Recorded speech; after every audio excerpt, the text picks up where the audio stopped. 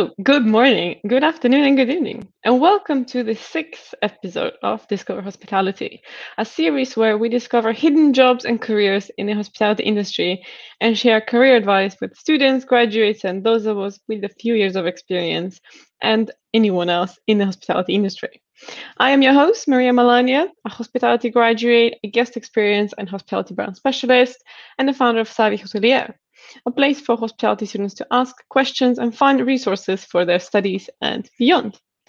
Discover Hospitality series dives into many areas of the industry, such as events, travel, wine, entrepreneurship, hotels, restaurants, and more, to really show what is possible for each and every one of us in this wonderful industry.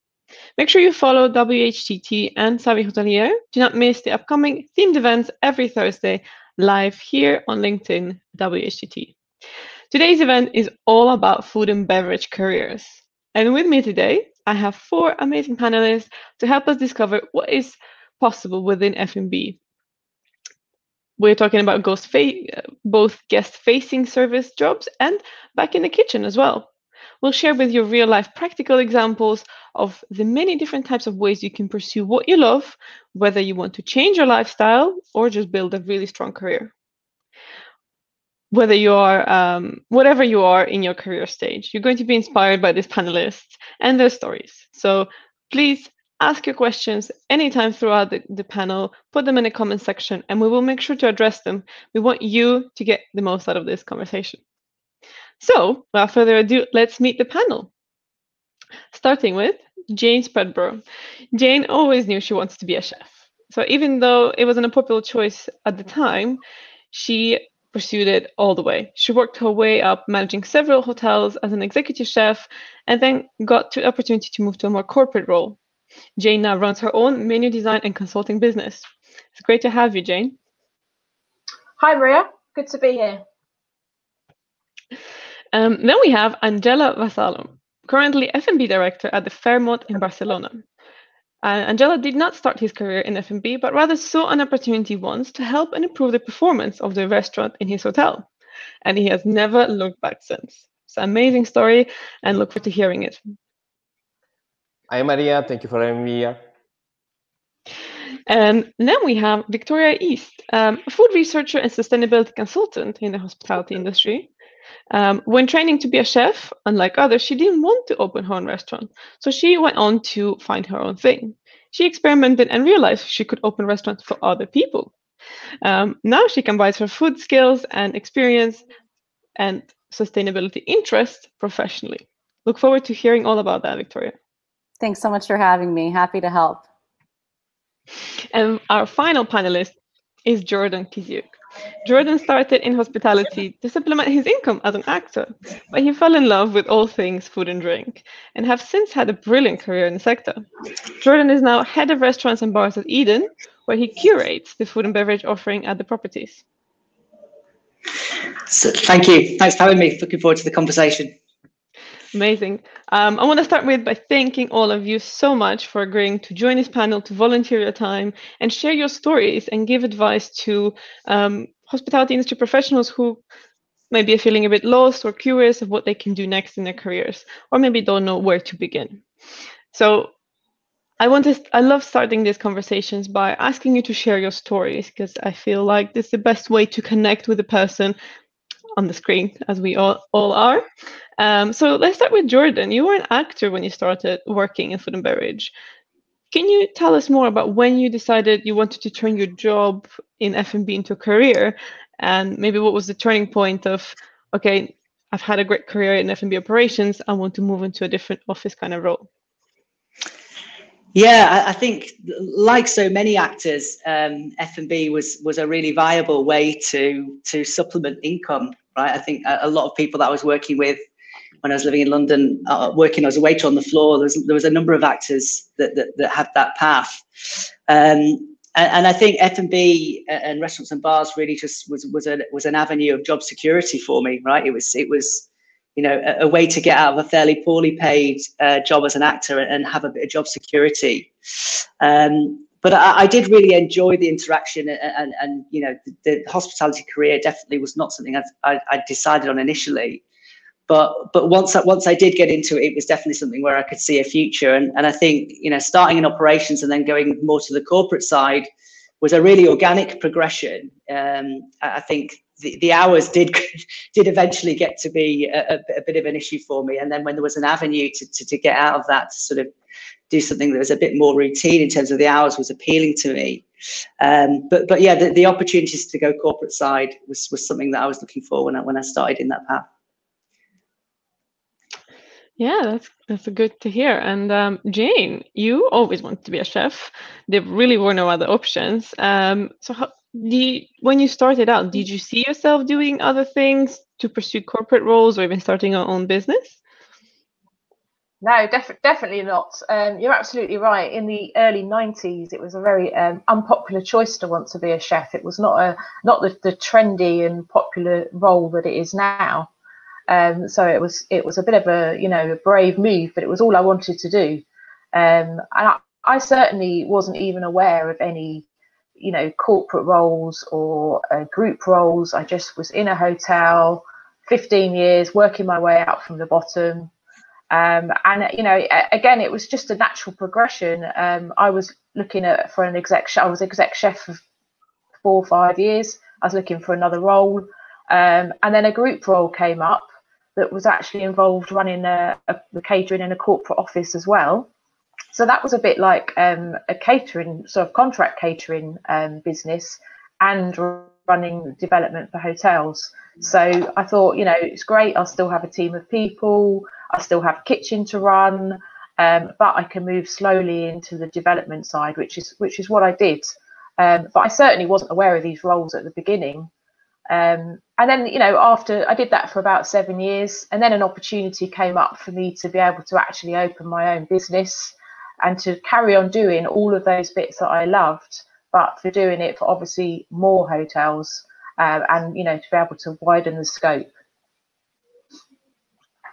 Yeah, so far we've got opportunity came up for both of you, just at the right time and the right place, right? Yeah. Okay, Victoria, you've had a few careers already, and you're pursuing one where you're combining your backgrounds and skills and sustainability interests into something new, something separate. Can you take a step back and tell us, how did you choose to become a chef to begin with, and what did you imagine your future career to be when you did that?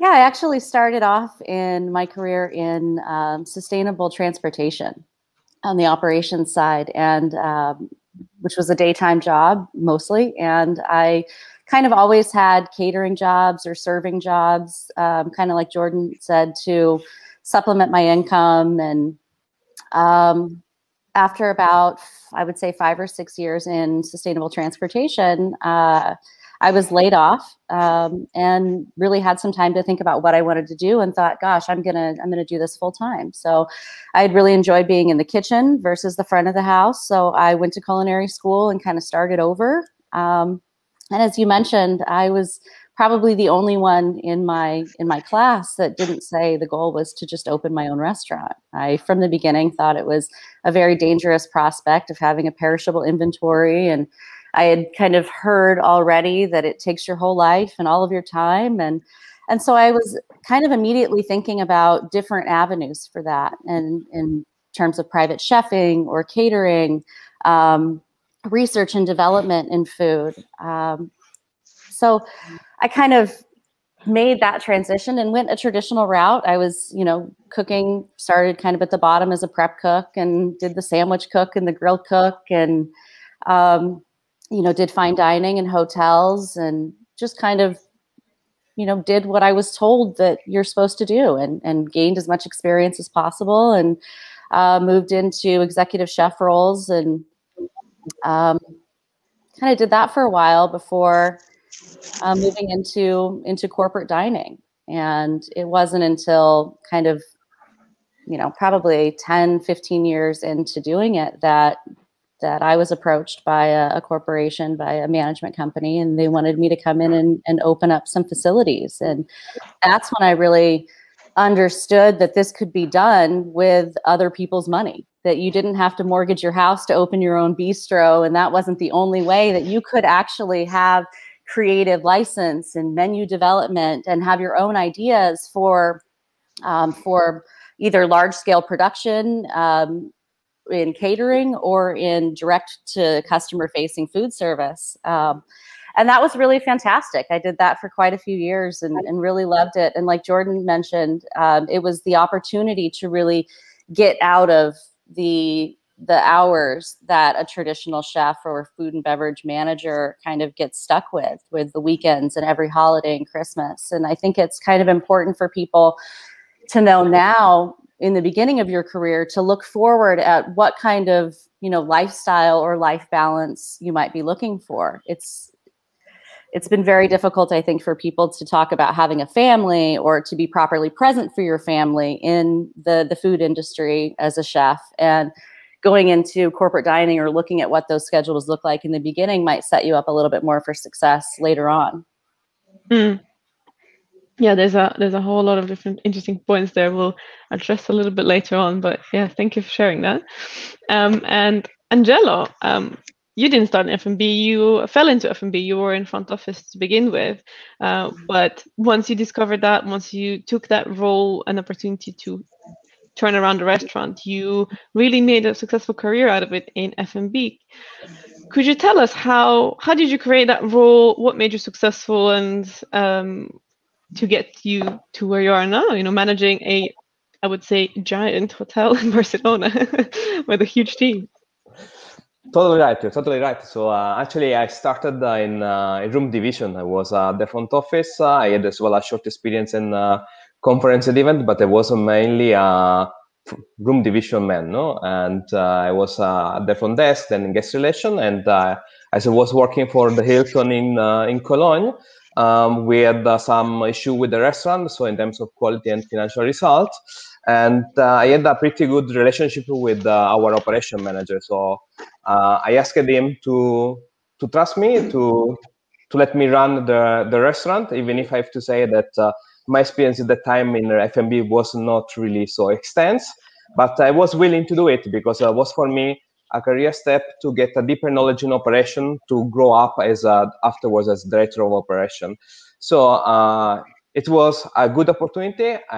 They gave me the opportunity, and we did a great work with the team to have a really nice financial and quality result. And of course, in a corporation like Hilton, when you deliver a great result, you get the attention from the corporate office, and they started to move me from hotel to hotel. So from Cologne, I was then promoted to F&B manager in Düsseldorf, where the hotel is more concentrated focused in let's say a banquet business. And from Düsseldorf, then I was moved as well as F&B operation manager in Vienna. The hotel there is a lifestyle hotel, so more for fine dining, nice cocktail bar. And then I moved to Barcelona, where I'm currently now. As you said, it's a huge property.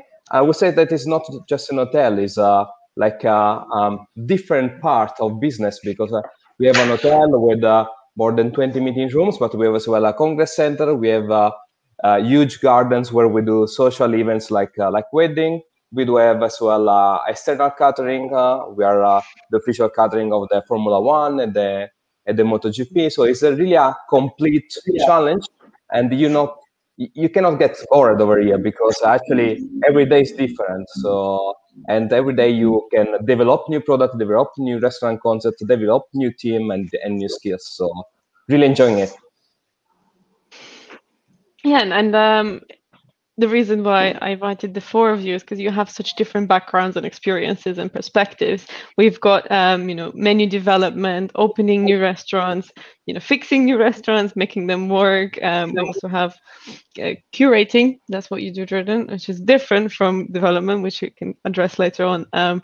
Developing new concepts, and there's different kinds of roles you can do. You can be in everyday sort of management, opening, fixing, closing, all kinds of things, and you can do lots of stuff on the side. So it's just to open up the perspective of what is possible for pretty much anyone here, or in the audience, or anyone in the industry who kind of looking for their next steps and what they can do.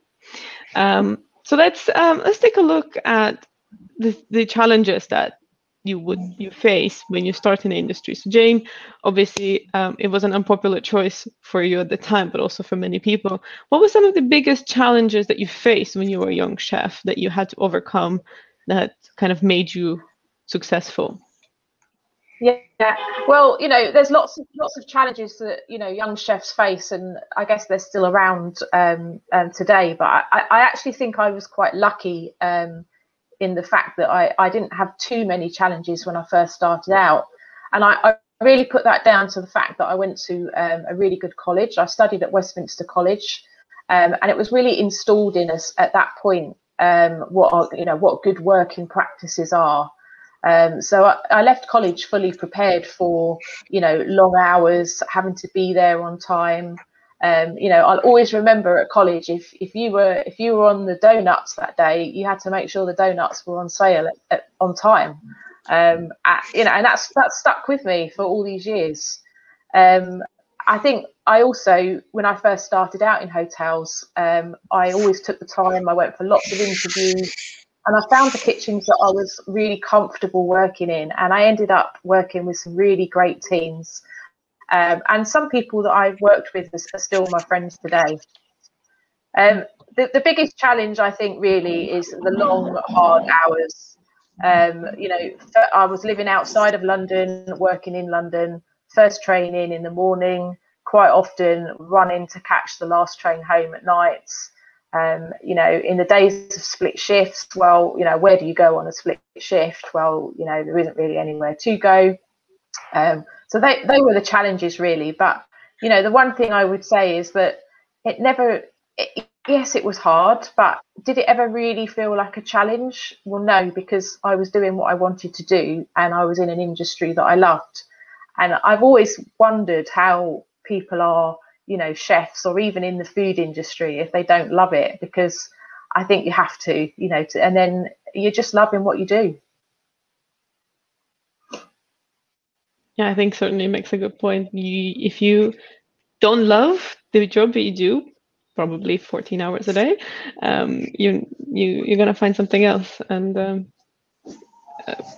I guess, Jordan, I would like to ask you to comment on that. I guess you found the love, but you still wanted something else. You wanted more different hours, more sociable hours. Yeah, I guess everyone's talking about the hours here, and I think we want to defend that a little bit. I think it's definitely a rite of passage, isn't it? Really, sort of to work on the floor and work those hours. But I think I was, again, Jayne mentioned she was quite lucky. I think I was quite lucky as well. I think there was an opportunity for me to second into a PR and marketing role within the hotel that I was working at as a restaurant manager. So I took a slight step down to go into a PR and marketing exec role, which opened up, which was great experience, which I did for about 18 months. But then that allowed me then to step back into a brand management role for a restaurant chain. So I was able to sort of look at a restaurant and bar operation more holistically then, and operate it from a 360-degree angle. So doing all of the operations as well as all of the PR and marketing, which really set me up well for that role. And then from there, then I moved into sort of concept ideation and concept development. So, much more of the creative side of creating restaurants and bars, which I think was tapping into my theatrical nature as an actor. Yeah, there's a way to bring that in, isn't there? Yeah, for sure. I think restaurants and bars that create emotional responses and create, connections with guests are the ones that are really successful, right? If you've not got any strong narrative or strong concept, then guests aren't going to return. So that's what I try to put into the concepts that I've worked on. Angelo, how does that resonate with your first experience? Was that something that you did when you got that first restaurant to reinvent it? Well, my first experience was really interesting, but it was not really reinventing the restaurant, it was reinventing the process and to get the team aboard. And at the end of the day, it was there like to protecting them, because when your results are bad, at the end of the day, you get the attention as well from everybody else. and they're making pressure on you. So as a leader of the team, for me, it was really important to protect them and to create a new team together, to create a new spirit together. And I have to say that getting them aboard and was really easy. It's true that we developed then a different concept as well, especially as well for the local market. We did a nice fish buffet. We did a late breakfast for the local market as well. So we opened the door of the restaurant as well to the local market. And F&B is funny because you like having a lot of people around you. So you like to have your restaurant full of people, full of different people. And maybe sometimes you enjoy as well some complaint, you enjoy as well some difficult guests, because at the end of the day, you get the experience from the happening that you are living in your own restaurant. And then it's creating after creating, because once that you create, for example, the fish buffet, then you build a different experience on it as well. So you maybe integrate a new product, a new style of service, a new wine. Maybe you invite as well your supplier to explain about the wine, about something that you're putting on the buffet. So it's something that is always challenging your creativity. And at the same time, of course, your success is depending on how you engage your team, how you motivate your team. And I think that this one was one of the biggest lessons that I learned in my restaurant manager position in Cologne, because I realized that, of course, without your team, you cannot go ahead. I mean, your team is the key of your success, and you are as well the one that needs to promote the success of your team. Jayne, you mentioned that as well. You have to have the right team to work with, and you took the time to find the people you wanted to work with, didn't you? Yeah, absolutely. It's really important, and the teams that you work with and the people that you meet there, it does become, they're your friends. And I've still got friends from, every place that I've worked in. So I think that sort of, it's a testament to itself, really. Yeah, such long hours and hard work. You have to like. Let's stop mentioning the hours. We keep mentioning the hours. Okay, sorry. Such really difficult work. No, I'm kidding. Okay, well, speaking of creativity, though, Victoria, you've combined various interests in your life, and you've taken several different career paths, and you've currently mixing pretty much all of it into something one, I suppose. But you started a little bit of that entrepreneurship by during traveling. You did a bit of food journalism, currently still going, and now doing several things. How did you decide on what those things were that you wanted to do, and how did you see the combination of your skills and interests?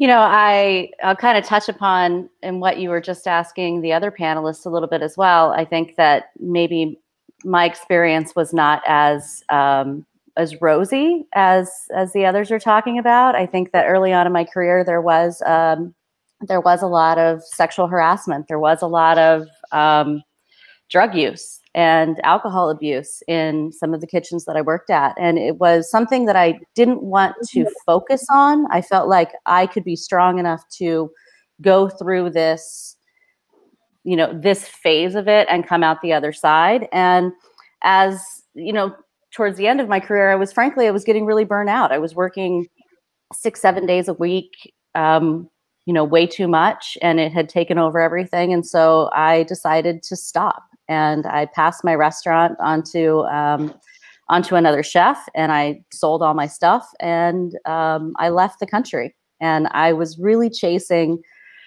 inspiration. And like everyone else says, it's hard to be in that environment if you don't love it. And I realized that I wasn't really loving it anymore, that I was, and I needed to fix that. So I went around to try and find different chefs and different cuisines around the world. And that kind of led me into the food journalism, where I realized that, I was talking to other female chefs. I left right about when the Me Too movement was starting to hit some of the famous chefs in the industry. And I was talking to other female chefs in California that I had worked with, and started to document their experiences. And I really wanted to hear what other women were talking about around the world. Was this an American issue? Was this just a Western issue?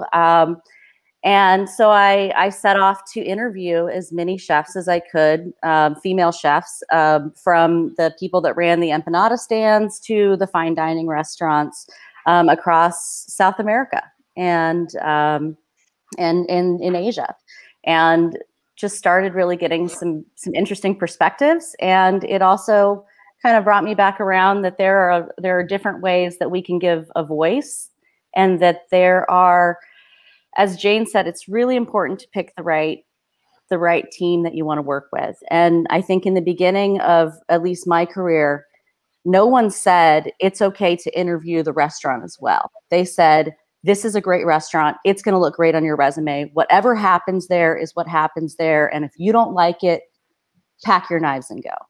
And as I hope, as we're kind of evolving in all industries, but especially the food and beverage and the hospitality industry, it is important to work in a healthy environment. Not every environment needs to be toxic. And just because you are working in a kitchen does not mean that it should be abusive in any way. And I think that, that we should interview kitchens as much as they interview us. And if you find a place that you're working in is toxic in any way, I think that you should call that out and you should leave. And so that's what I've been doing with the journalism, is just documenting other women's stories, some really great ones as well. This is not all negative by any means. I think there are just pockets of times when things are not as rosy. So I kind of did that. And then I really care about the environment. And I think that the food industry, most of the people in the food industry, chefs and suppliers, they care about the environment too. They care about how the food is produced and where it comes from. And it's all very circular. And that's what I focus on now is everything is very connected and very circular. And maybe we just don't always see it. So I'm trying to connect people with different suppliers in their communities. And through this COVID, where hotels and tourism companies are struggling, it's been great to try and connect them with other people that are more like kind of on a micro local level to kind of strengthen the community and help us rebuild the industry in a stronger way and in a more holistic way. And that's a brilliant. Sorry, that's a lot to unpack, isn't it? No, I know. I was like, what do I even get into? That's a great way to, I guess, showcase that it's okay to struggle and it's okay to feel lost and having to figure things out further down the line. The audience that follows me on Savvy Hotelier is very young, and they're feeling lost already because they don't know what's next. What's the 5-10 year plan? While I keep trying to tell them that you're gonna, in 5-10 years time, gonna still have those questions. It's just that you'll have more experience to figure things out. And it's just part of life. Essentially, you will change your mind, you will have different experiences, and you'll have to adjust. And whether you get a new interest and you want to combine that with your current background, there's so many ways to do that, whether that's writing, whether that's creating your own business, or even just doing something on the side, just because you enjoy it. I think that's an interesting one. And speaking of team as well, you pointed that out in terms of creating a culture and environment and having that connection with the people you work with. Angelo, you run a huge team. Can you tell us a little bit more about how you create that culture? How do you recruit people to make sure that there is a positive working environment in such a big place as well? Well, you have to find a way to communicate with them, because of course, when you have a big team, it's different. I mean, you cannot get all them together in a meeting room each week. I mean, our team is 130 people, so it will be difficult to have all of them each week to speak with them. So you need, of course, to count as well on the supervisor position, on the restaurant manager position, banquet manager position, in order to get to them.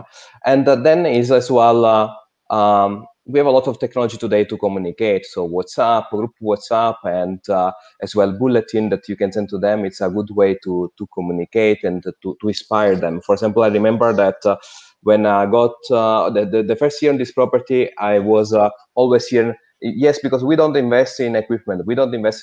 So when we started to invest, what we did was a sort of journal saying each month how much we spent in investment in equipment. And of course, spreading the knowledge between the team, they were a little bit more motivating, seeing that we were actually investing money on upgrading the property. And then, of course, there is the politic of the open door. I mean, I really love when somebody of the team is coming to my office to address a problem, or maybe to address a personal issue or personal opportunity to grow. I mean, in this case, for example, we established as well a policy to spend some of our budget money in personal training. And I really love when somebody of them is coming with their proposal and inspiring me, and as well motivating why they need this kind of training. And of course, it starts as well from the hiring process. Usually, our team, since the hotel was open in 1992, is pretty senior. So I'm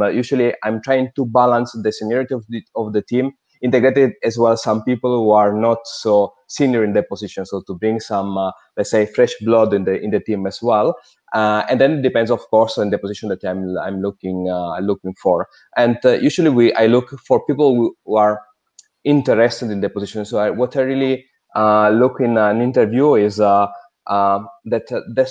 this person was already searching about the company, searching about our food and beverage offer. So I want a person who is interested in the culture of the hotel, as well in the culture of the gastronomic culture of the F&B offer, interesting as well in growing. I really like people that are there to grow and to leave the sign that they were there.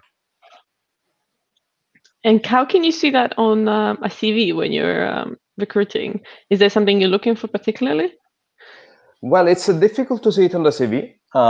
In the CV, maybe you can see some skill which are related to the job. You can usually in the CV you can see if maybe they were changing many times the job. Maybe they are not pretty sure about the skills that they want to do.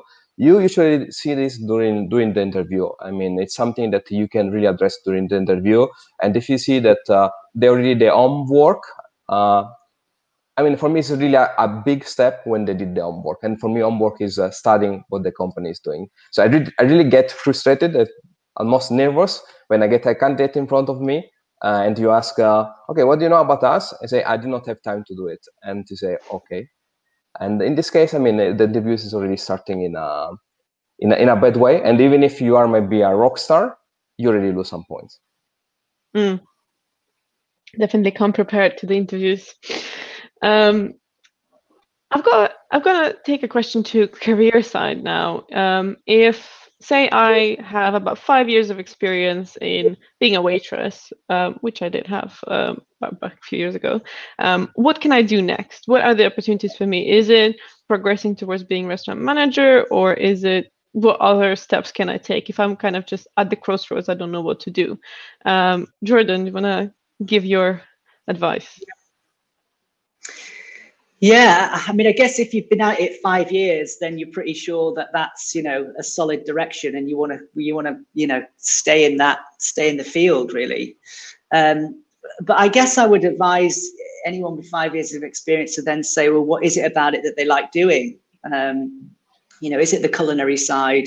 Is it the service side? Or is it more the corporate side of it and the development and concept side of it?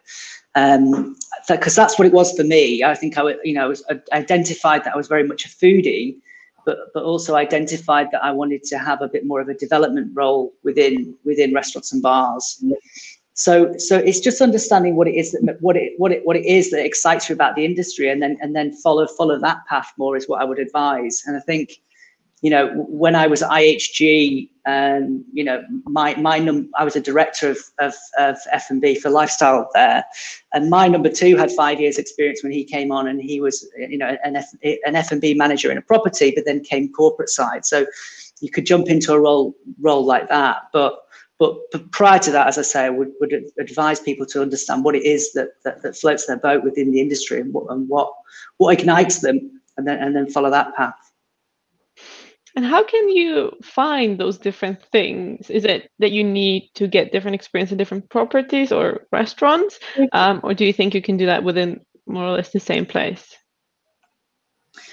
it's always easier to find the experience in your current place if you can. I mean, that's what I did. I diversified within the business that I was working in, so seconded into a different role within the same company. It's always easier to move internally to get experience. And yeah, those corporate roles are a bit more few and far between, I'm not going to lie. But whatever you can do to bolster that experience. And to Angelo's point as well, some of that research that you can do and doing, finding your own experience is really, really valuable and really sings through in an interview if you're able to say that you've done this sort of extracurricular work to broaden your own experience. Really, really, was really important.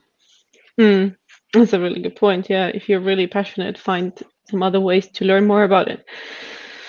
I think that there's a couple other maybe unthought of career paths in this. I totally agree with what Jordan's saying is about there's, it's always easier to kind of climb the tree that you're already in. But I think that if there was a 5-year waitress, that's a lot of customer facing. That's a lot of sales experience right there. So there are some other avenues that I think of would be catering sales from the banquet side. That would be supply chain sales. If you're able to go to a table and upsell them all of the appetizers and drinks, then you certainly might be able to go into another kitchen and sell this week's amazing heirloom tomatoes to another, to another chef. So I think there's some, it's worth thinking outside of just the box or the tree that you're in. And customer facing, like a waitress might be after 5 years, certainly shows the dedication and problem solving skills and customer relations that are all incredibly valuable in the sales side of restaurant equipment, of food, of, there's a lot of really great niche products that are out there right now. There's so many different options. Yeah, and think about it, the way what you're saying is think about it as a different side of the business, right? We often get stuck in the operation side of, I'm a waitress, what can I do more within operations? But actually, like you said, transferable skills can be applied in so many different sides of the business of restaurant management, which is, managing people, having negotiations and conversations and such. And that's what I think a lot of people need to really look at right now in this kind of pandemic time, where an unprecedented number of food and beverage professionals have been hit extremely hard by this. It's looking at, okay, what are the transferable skills that you have from your past jobs, and what other avenues might those be applicable in? Yeah, no one is just a waitress. No one is just a bartender. No one is just a prep cook. I mean, they are incredibly transferable skills, right? That's the key, and I think that's what really taught me that those skills can be applied across a plethora of other roles. The next challenge is to find a way to communicate that on your resume, which is a skill of its own, which I think, unfortunately, I wasn't taught at university, and hopefully, we can find more resources nowadays. But that is the next step. And looking at the kitchen side of this question, Jayne, what can one do with 5-10 years of F&B experience from the kitchen if they've become an executive chef or quite senior, but again don't know what to do next? You had an opportunity to go to sort of a corporate kitchen role. What else could one do? Yeah, there's just stacks of opportunities now, and I think that if you only look on social media to see the different routes that people take nowadays, most groups, so that's hotels or restaurants, have development chefs, development teams. So there is always that side of things. There's also, retail product development. I mean, all the fantastic products that you see on the shelf in Marks and Spencer's and Waitrose, and they don't just appear there. That's a whole food team with real food background knowledge that have actually developed them. So that's a massively growing sort of trend now. There's all sorts. Every equipment supplier, so someone that manufactures ovens or stovetops. They've all got development teams that, you know, develop dishes and actually help people out there in the industry use their equipment. But, you know, you all need a chef background for all these kind of things. Food buying, procurement is obviously, you know, a real popular avenue for people to go into. I think, you know, the important thing is to build your career and to get the experience and the knowledge, and then you can go in any direction. You know, I mean, how many chefs now have gone from, you know, a traditional hotel background or a traditional restaurant background, and they've gone out and they've bought a, you know, a funky looking truck, and they put a pizza oven on the back of it, and they're just having a great time, you know, and everyone loves it. They make good money, and you know, the destiny is theirs. So I think the opportunities are just absolutely massive. And more, you know about things more now. All the social media and, you know, LinkedIn, and you see what people are doing, and it's just, I think it's so much more accessible for everybody. One role that I didn't even know existed until I stumbled upon it, I think working with you, Jayne, is a food stylist. I was like, wow, you can do that. So I think, and most food stylists have chef backgrounds, experiences. They may not have 10 years of it, but they must understand how to prep food quickly and make it look good. And that's super important for photography. Absolutely. And you know, that again, it's a massive thing, but you know, counting baked beans out one by one was never something that I wanted to particularly do, but you know, it's a channel that's very popular. Yeah, that's super. And I think it's also it seems fancy. It is also not the easiest job out there, but it is very interesting, that's for sure. You get to style food, but taking really good pictures to then be sold to consumers. And it sounds more glamorous than it is. Exactly. But it's really interesting though. I think that's a really great point, Jordan, is you know, there was this shift of, you know, as Jayne said, it wasn't a glamorous job when she started out. And then when I went to school, it was like, oh, we're all going to be rock stars. No, you're not going to be a rock star. It's still a job. Any of these jobs are still a job. You're still going to have to show up on time. You're still going to have to work hard. You're still going to have to be accountable for the end result and the products that you promise to put out. So I think that that's something that younger people, as they're going into the career, should really keep in mind, is with social media and these photography gigs, you know, it all looks very glamorous, but at the end of the day, it is still work. And, you know, no job is quote unquote easy. It's otherwise it'd be called paid fun time, right? It's yeah, definitely. You do have to enjoy what you do, though, to some extent, for sure. Well, we've already gone to 45 minutes mark. That's incredible. I have no idea what the time went, but we still have a couple of questions to before we wrap up. And I want to take a step, I guess, and look at more generic picture as well in terms of someone currently in the industry. Obviously, people have taken steps to the side. You know, people have developed their own businesses. They've had to figure things out because their restaurant is closed, or they've lost their job, or whatever reason that their life has changed. If you're looking at someone who is not much experience, who's a student, who may have had a part-time job here and there, is not quite 100% sure about what they want to do, but is interested in F&B, what can they do now? Angelo, maybe you can start with answering this. So what can they do in terms of keep learning, developing themselves, or finding a hobby? Maybe is more. I'm looking for more of a practical, tactical advice they can do today.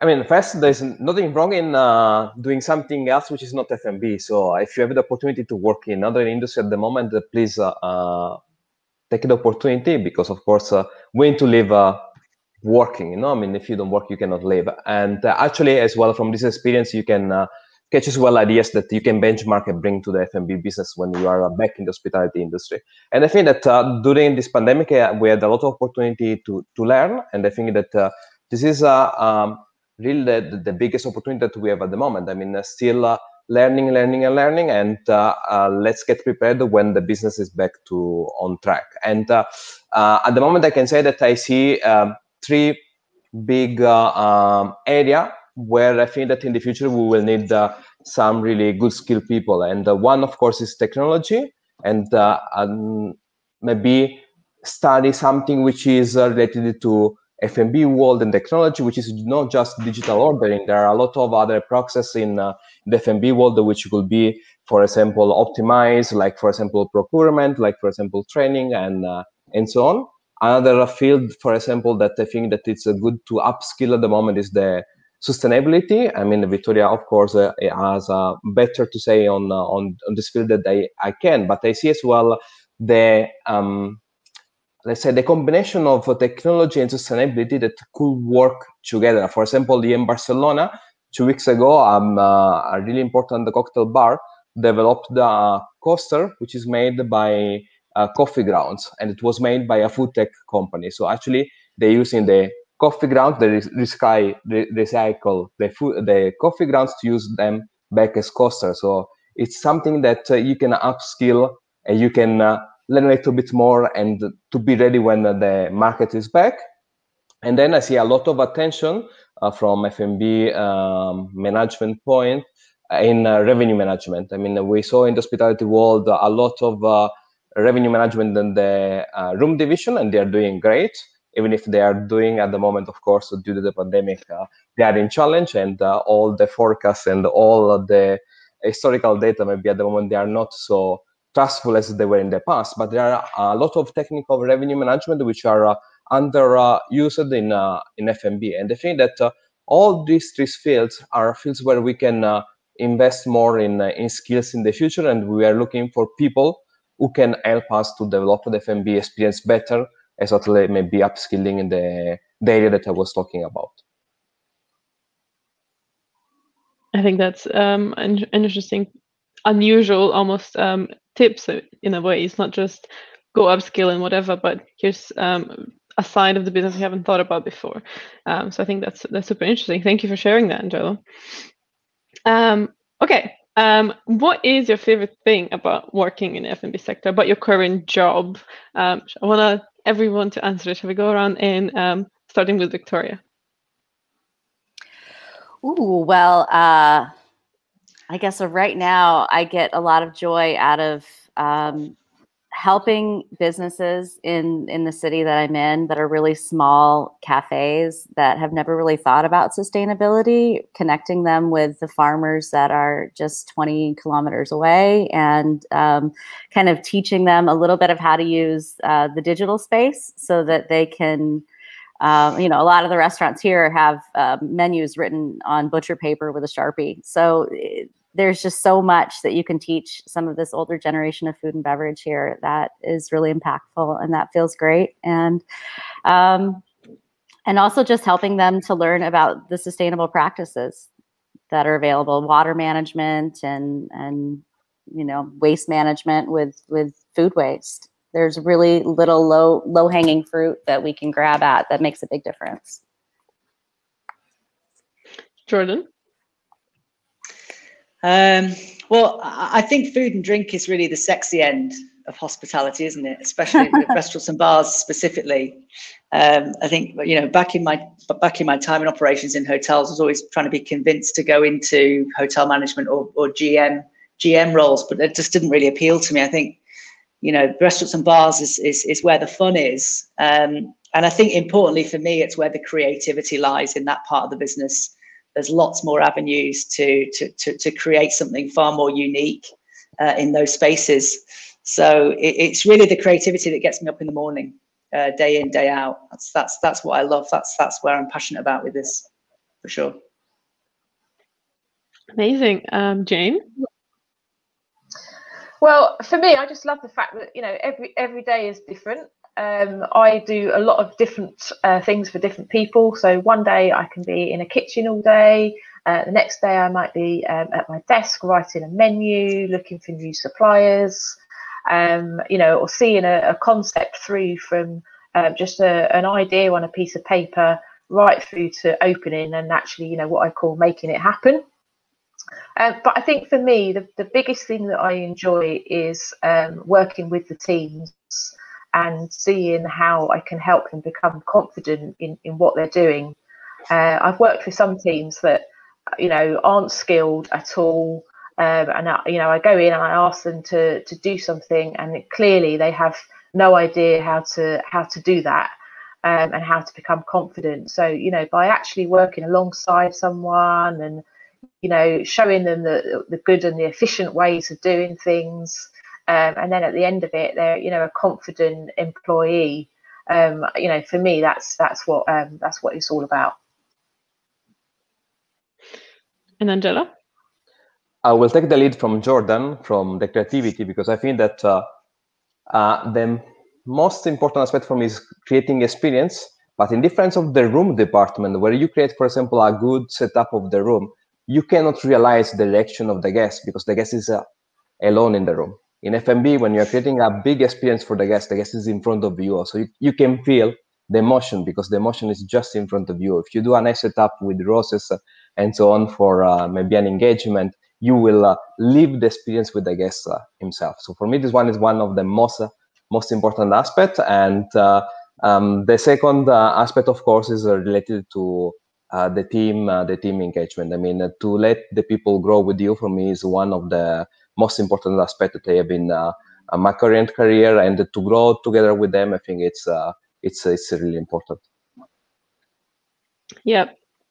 I definitely think that if anyone who's listening is not sure but loves the industry but not sure what's happening next, definitely stick around. Don't give up on hospitality just because we are very strongly impacted by the pandemic. Definitely find a way to still be in it, whether that not be your full-time job, but in some shape or form. If it is your passion, there are so many different ways you can share it, you can engage with it, and there's so many ways. Like we just had all of these examples of things you can do and ways you can express yourself, and whether that's connecting with people, being creative, or helping people, teach them something new, help them realize their potential. So many different ways to go around. So any last words from anyone before we wrap up? I think it's been a fantastic conversation. I want to thank you all, but if you want to leave any last words of wisdom. I think I'll just point out that right now the EU has an incredible amount of money that's available for new sustainable circular projects, whether that be in the tourism industry or in research and development. So if you have a great idea, like turning coffee grounds into a coaster, or making glassware out of recycling something else, or finding a way to turn discarded dishware or furniture into something else that can be used or sold, or even a wackier idea, there are funds out there available that you could apply for and get grants and get funds to get those ideas off the ground from the EU Green Council. So I would definitely look into that. And if you have time to be researching and learning on something, versing yourself on what those processes are to get your hands on some of that money so that you can launch something that might make a huge difference for the future in all of our industries. Go get that money. And I think we obviously, everyone that's in a F&B career at the minute's on hiatus. And I think, just rest assured that certainly in our company, we're really preparing to be coming back in the summer bigger and better than we were before. So hang in there. It's tough at the minute, but it's going to be a great summer. Yeah, totally. That's what I would say. Stick with it. When you're able to get back to work hard, learn your industry, learn everything there is about it. The more knowledge you have, the more the more opportunities will be open to you. But most importantly, enjoy the job and have fun. And I would like to add that whatever is the opportunity, just make sure to make the difference. Just make sure to leave your sign, to leave your signature, that the people know who you are, and then the opportunity will come then by themselves. Great work never goes unnoticed. Right, completely right. Good. Well, thank you so very much for your advice, for your recommendation, sharing your stories, your time. Most importantly, thank you so much for volunteering your time to be part of this panel and conversation. This was the 6th episode of Discover Hospitality series. Next week, we're talking about hotel openings. So very a niche area of the hotel business, but something as well to think about. We already discussed within the restaurant business, there's people who open. Similarly, within hotels, there's people who open as well. So join us next week as well on Thursday. And thank you so very much for your time, and have a fantastic evening, morning, day, wherever you are. Thanks so much. It's been a pleasure to Thank talk you. with all of you. Thank you. Right.